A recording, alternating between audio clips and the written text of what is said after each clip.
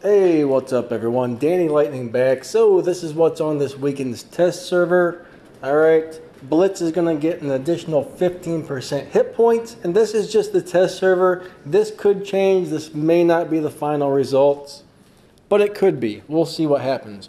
Ravana, he's going to have 2 seconds less on the cooldown. So you'll be able to activate his ability 2 seconds quicker each time you want to use it. Plus he's going to get 10% hit points.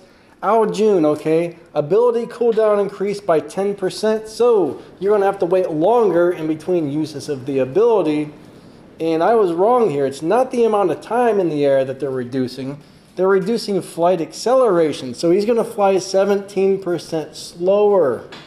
All right, he's still doing the entire 10 seconds, I guess. He's just moving slower, which would actually explain why it felt like I didn't get my landings correctly, because I was moving a lot slower. So that actually makes sense. Phantom, all right. Ability cooldown increased by 40%. It went from 10 seconds to 14. Avenger, dispersion increased by 10%. So I guess that, I don't know if that means the spread is increased by 10% or it's supposed to be shooting 10% faster. One or the other.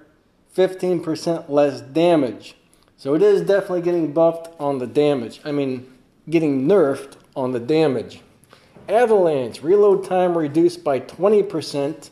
Missile speed increased. So I guess it doesn't reload as slowly and the missiles get to the enemies quicker. Alright. Thermite, damage increased by 20%. Missile speed increased. Alright, so more damage, and I guess the missiles get to the enemy faster. The SAR, reload time reduced by 20%.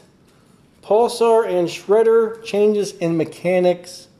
So it's not really a buff or a nerf. They've changed something. I'm not really sure what it was.